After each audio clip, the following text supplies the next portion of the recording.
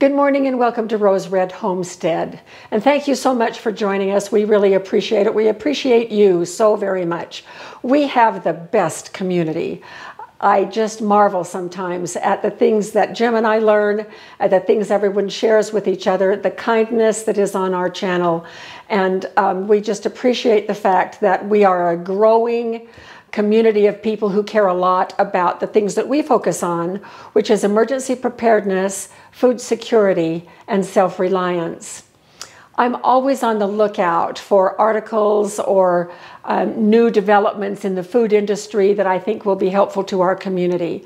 And I happened across an article that fits right in with some of the things that we've been doing lately, and that would be nutrient-dense foods. I'm in the very last stages of working on our nutrient-dense meal book, and Jim is going to be doing the editing. Jim is such a fine editor. I learned that about him shortly after we were married, and we were both in our PhD programs in Wyoming. And I was getting ready for my dissertation and searching for an editor, and Jim said, well, I can do it. And I thought, oh my gosh, I love him, but do I trust him as an editor? So I did, and it was remarkable. He was fantastic. My dissertation won an award in the college as the best dissertation, and I was very honored to receive that. But it was largely because of the editing work that Jim did that clarified everything. And he edits every one of our cookbooks. So it's almost time for him to do his thing. And so we're really excited. It should be out, we hope, in a couple of weeks. In any case, the title of this article caught my eye, and it was Healthy Canned Goods You Should Stock Your Pantry With. And so I looked at it and it looked pretty interesting. So I have those 7 foods right here. And you know, we do a lot with planning ahead of time, with planning menus and meals. And my sister Cindy and I have published that wonderful book on food storage that many of you have purchased, and thank you very much for those of you that have purchased that book. That was a lot of work, and it was built on Cindy's 30 years experience and how she organizes her food storage. And it's a brilliant idea and very adaptable to whatever anyone's individual circumstances are. So when we shop for meals and menus, but there are also times when I see something that might be on sale that I think, now that would be a good thing to have in our food storage, and then I can work it in as necessary. And of course, our mantra is store what you eat and eat what you store. And so cycling through, rotating through these foods is also very important. This article, it was written by registered dietitians, and it gives a lot of the reasoning behind why they selected these 7 foods. So here they are. And I'll just run through them really quickly. But I have made a mental note of these 7 things that everywhere we go, whether it's the dollar store, whether it is our drugstore, which is Walgreens, and they now have a food aisle, and it's beyond potato chips and nuts. They do have some canned goods and some cereals, and in their refrigeration area, they have milk and a few things like that. Dollar store rotates through inventory all the time. Last time we were there, I noticed some pineapple. And so stocking up and taking advantage of wherever you are when you see things on sale is also part of being self-reliant. So the first thing, and I'm giving you the order that they gave them, black beans were there first. And canned black beans are great. Also, I home can black beans. One of the reasons that they are so healthy, and I use in my new book, I have several recipes that call for black beans, is that a half a cup of these black beans have 8 grams of protein, and that is really, really good. They are also very high in fiber. And if you buy them canned, you're going to want to drain and rinse them to get some of the salt off. I don't add salt to mine, I add salt at the table. So watch for black beans, and when you find them on sale, snap some up and put them on your pantry shelf. Another one is peaches. I've canned peaches all of my life, but they make a pretty good case for buying canned peaches as well. First of all, peaches are picked at their peak of ripeness, as are the tomatoes that we will visit next. These have antioxidants in them, very similar to berries. Berries are touted all the time because of the level of antioxidants that are there. Well, peaches have almost the same thing. And you can buy peaches in heavy syrup, the way these are. You can buy them in light syrup. You can use the syrup for other things like putting on pancakes or putting over ice cream. It contains fiber, also very low in calories, and also related to peaches in terms of nutrient density are pineapple and mandarin oranges. So those are a couple of more in the fruit category that we could add to our pantry when we find them on sale. Next is tomatoes, and I don't know about you, but I go through an awful lot of tomatoes. I buy canned tomatoes in a lot of different varieties, and then when I am able, I do my own canning of tomatoes. These are crushed tomatoes. These are petite diced tomatoes with sweet onion. There are lots of different ways, and these are tomatoes are picked at the peak of righteousness. I don't know where that came from. They are picked at the peak of ripeness. There we go. They're very high in vitamin C and lipocene, which is a carotenoid. They're low in calories.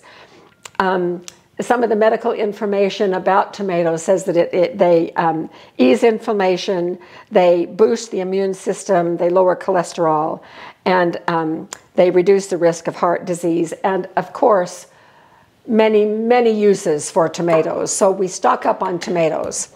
Now, one of the surprises for me was canned pumpkin. And I was so relieved because, I guess about 3 or 4 months ago, Jim just cracks me up. Jim is a great shopper. And he came home from the store. He said, "I got a great sale.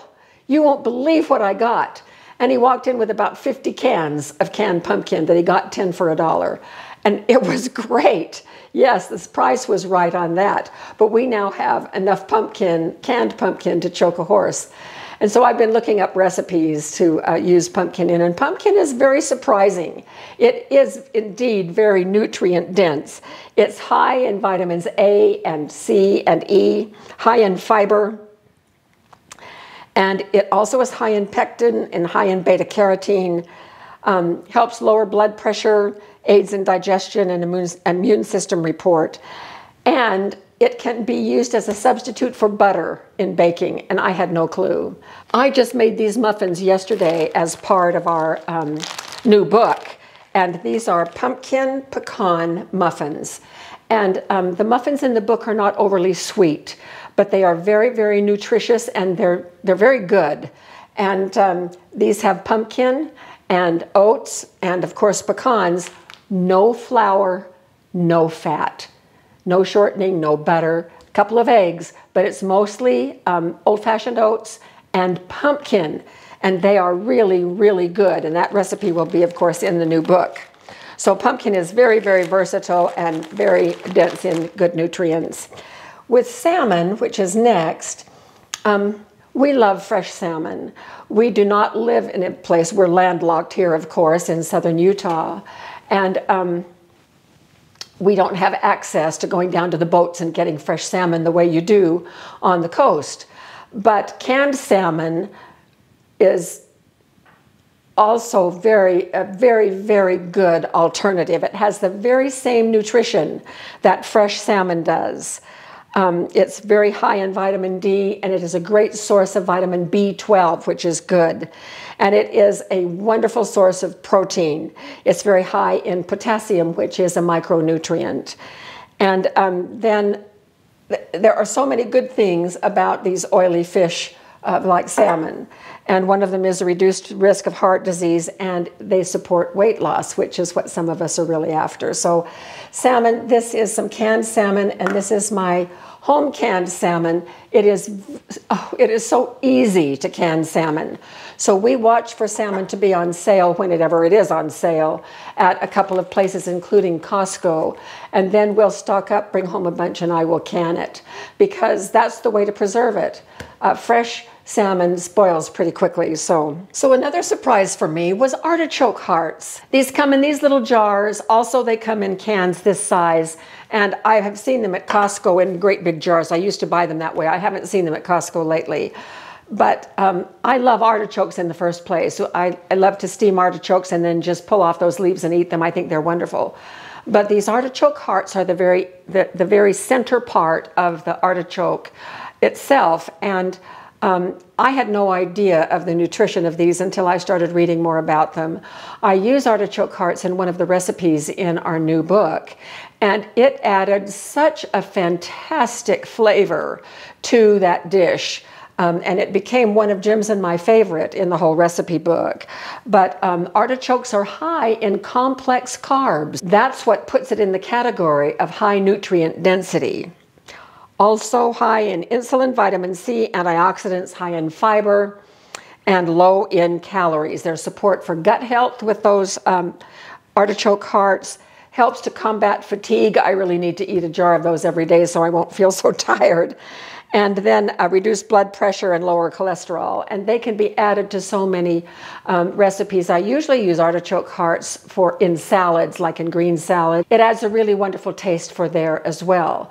But using them in this recipe, it was for one of our evening meals that, oh my gosh, it was just really wonderful. Then last is garbanzo beans. And garbanzo beans or chickpeas are a favorite among those of us who are trying to monitor our weight and be very careful about the things that we eat. And so they're high in popularity right now for that reason. And almost anything that is health-oriented includes garbanzo beans. And I went through our book just to see if I had used anything with chickpeas or garbanzo beans, and I didn't. So that was amazing to me to find that. They're high in protein. There are 6 grams in a cup, in a half a cup, compared to 8 grams in a half a cup of black beans. But they are high in healthy fat and high in fiber. They help control blood sugar, which is really a good thing, manage weight, support heart and gut health. And these, of course, are very, very, very versatile. And so those are the big 7. I'm going to be watching for these, especially at the dollar store and at the drugstore where prices are a little bit reduced than in the grocery store. I'm also going to be watching for when they have case lot sales of things. And yes, I can my own beans a lot, but picking up a case of already canned beans on sale is a wonderful alternative to add to our food storage. So that's it for the 7 nutrient-dense canned goods. And let's go on the hunt and start stocking up our pantries with these foods. Bottom line is you have to like it and we'll eat it. Don't stock up on stuff that you're not going to eat. So if you need to eliminate some, then just do it. But it is good to think about stocking up on foods like this that give us a lot of nutrition. So thank you so much for joining us. And thank you for sharing this information. Please subscribe if you haven't already. That way you'll get notified every time we put out a new video. And we will see you very soon with another video.